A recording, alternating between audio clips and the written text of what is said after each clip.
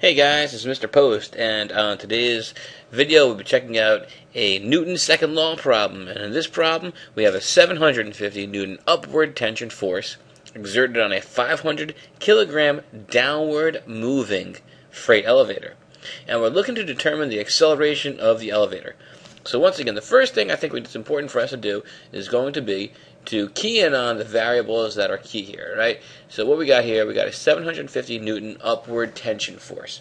So we have a force of tension acting on this elevator that is Ft 750 newtons. Awesome. We're also informed that it's a 500 kilogram elevator. And we're just going to throw this right here now. Mass equals 500 kilograms. Okay, that's going to be some useful information pretty soon.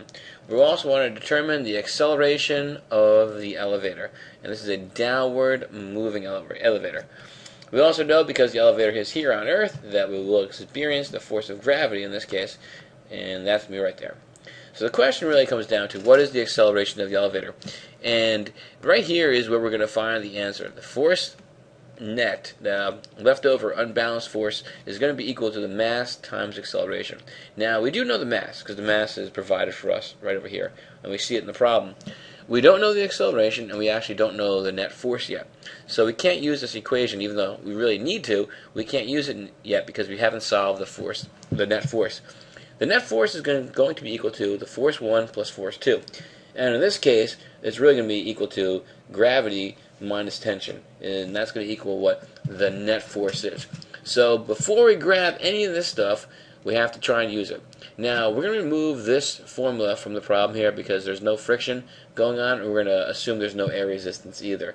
So let's start digging away here, guys. Anytime I see a force of gravity, well, we do have the mass. The mass is given for us, and we also know that the acceleration due to gravity is negative 9.8 meters per second squared. So force of gravity is going to be equal to mass times acceleration due to gravity. And let's just keep working this out, guys. That's going to be 500 kilograms multiplied by the acceleration due to gravity, negative 9.8 meters per second squared. Alright, so when I multiply 500 times negative 9.8, I end up with a force of gravity which can be equal to negative 4,900 newtons. Alright, so that's my FG right there. That's pretty awesome, right? So right off the bat, I grab my FG. And FG is really easy to grab usually because if the mass is given, and the mass was given as 500 kilograms, then I can actually use this formula right here that we did use. So I'm going to erase this formula at this point. We've now been given the FG equal to negative 4,900 newtons. Now, there is no normal force in this problem. Normal force is exerted by a surface, and often it's going to be equal and opposite to gravity if no other forces are acting on it. But because this is an elevator being pulled by a cable, we don't have a normal force. So what do we have here? We have an Fnet and an Fnet formula left. Can you plug either one of these into the Fnet problem? Well, we don't know what the Fnet is yet, so we can't use this equation right here with mass times acceleration. But we do know that Fnet equals F1 plus F2. And so we look at the Fnet in the y-axis.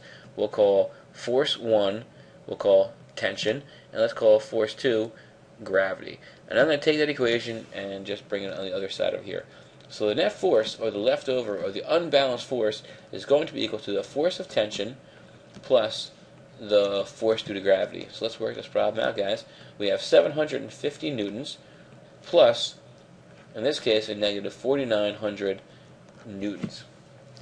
And when we do the addition here of 750 plus a negative 4,900, I end up with a net force, which is negative, which is a downward direction, negative 4,150 newtons is my F net.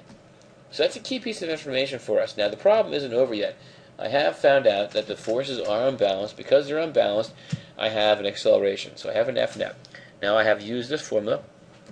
Now, that F net that I just solved for, I can use that same value in this equation right here. So now I'm going to claim F net is going to be equal to the mass times the acceleration of the object. Remember, this is what we're keying in on here. We want to find out what the acceleration of the object is. So now we know this is a downward moving elevator We have a net force that is negative. We're going to see an acceleration, therefore, that is negative as well.